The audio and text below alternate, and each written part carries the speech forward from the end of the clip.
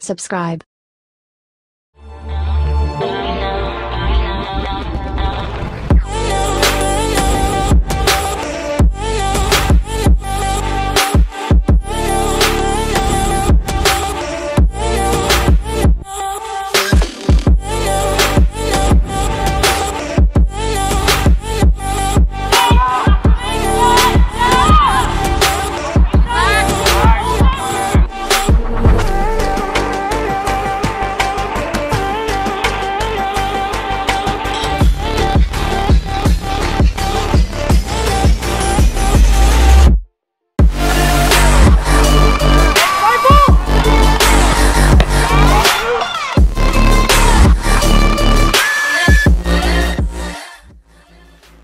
I think first season at Women's Super League it's been tough, but it's been really good for us anyway, to build as a team and to come into the next season more prepared and ready for what we've got to face. So the key strengths of this season has been sticking together mainly and just wanting to improve for each other and making it work.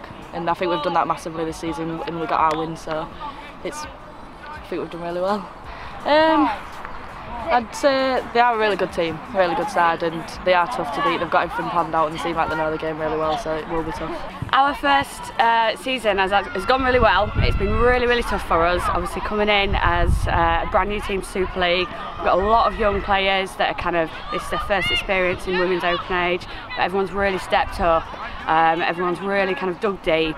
When it's been tough for us, losing, well, quite a few games, we've still stuck together as a team and worked really hard. I've played rugby since I was 12, played down at New Ayrwick just on the road, played for Yorkshire, represented them up until Open Age, signed straight away for York Ladies as soon as I could, played here ever since, played for England Lionesses for 3 years, and then yeah, basically lived and breathed it for as long as I could. I think Leeds are a really strong team, as they've got a very experienced team. They've got lots of people to control the game, lots of people that know the game really well, that can coach and guide the young ones. They've got fitness behind the sides, they've got experience and they've got strength, but nothing we can't match. It's been an absolutely awesome season. Both because we've got a new team that have done really well and also because the RFL are getting behind us now. So the profile of the women's game has just grown massively, so it's been brilliant. I think it comes down to hard work, and I think mainly comes from the culture of Leeds Rhinos. Having the backing of the club, we train at the same venue as the guys, we've got physio, we've got strength and conditioning, and we've worked a lot on the basics this season and just doing them really well.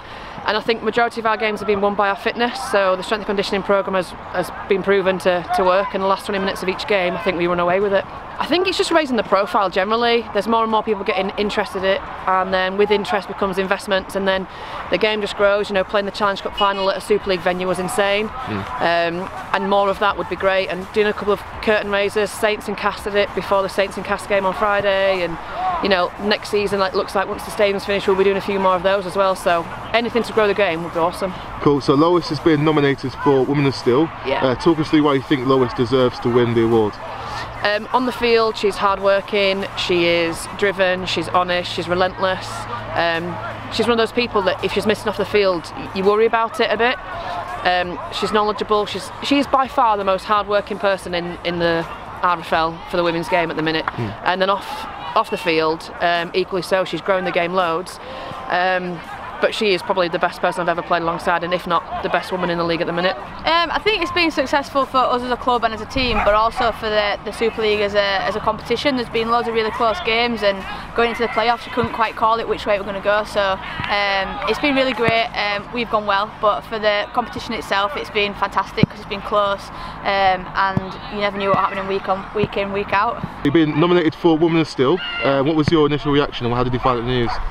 Shocked, to be honest, because there's so many great players out there at the minute who could have really easily been nominated, so I was really shocked. I'm just proud, to be honest, that people have put me up there in that category, and for me it's, you know, a little bit of a silver lining seeing as I'm ruled out for the rest of the season, so it were a nice surprise and brightened up my week and made me, you know, make sure I were on task with my pre-ab and rehab stuff.